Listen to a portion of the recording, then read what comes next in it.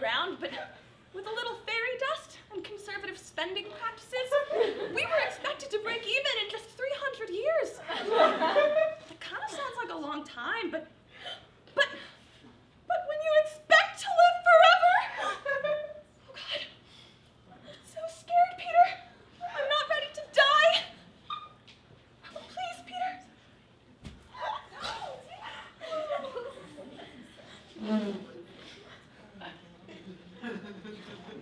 What's that, Tink?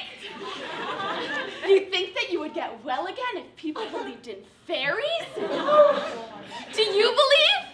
I do believe Oh, in please, fairies. please believe. If you believe, wherever you are, clap your hands and she'll hear you. Don't let Tink die. She's getting better. Clap, clap, clap, clap your hands. Oh, she's all well now. You ready to go, Tink? Tink? Tink? Tink? Oh. You know what? This is probably just one of Tinkerbell's classic jokes. You give someone one joke book and then everything's a quip, a gag, or a rib tickler. Okay, come on, Tink. Stop joking around. You're scaring everyone. If you don't stop, I'm going to start thinking that you're dead, Tinkerbell.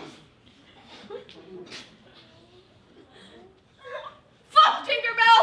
Why'd you have to drink that poison? You always had to be so goddamn stubborn all the time, and now you're dead! Now! Dead, Tinkerbell! We're in Never Never Land, where you're supposed to never, never die. But I guess that's what happens when you go off and try to handle scary pirates all on your own.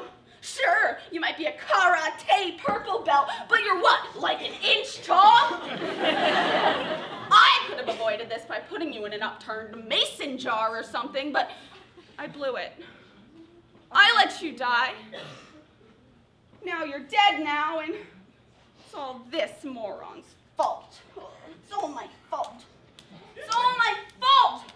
It's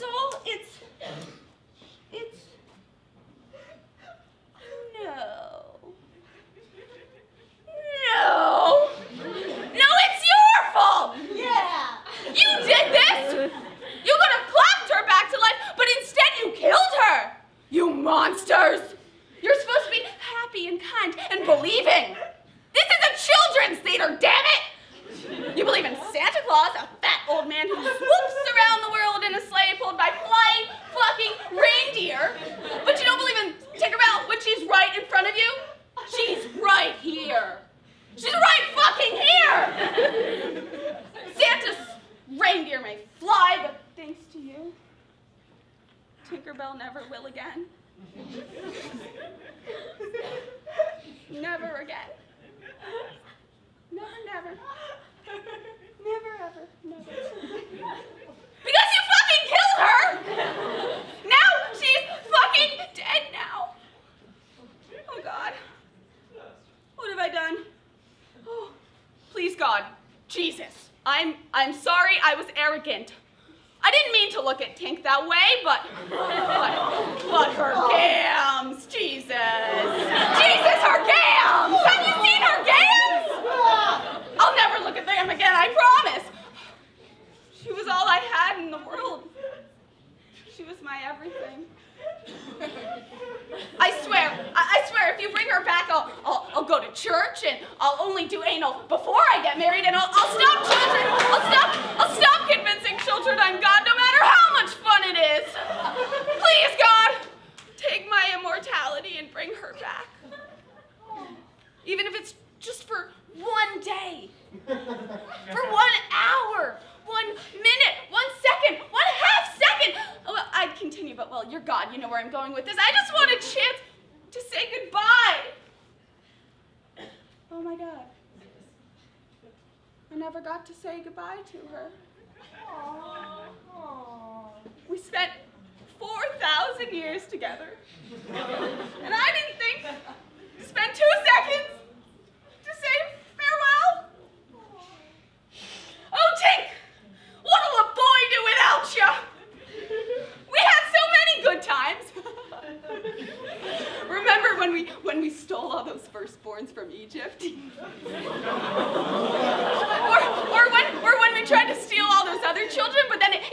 that they were malnourished adults. or when we killed that honest Abe guy and blamed it on that actor. What a laugh, Tink! Oh, Tink, how you used to laugh. How you used to love all of that. And now you're dead now! Oh. What's the point anymore?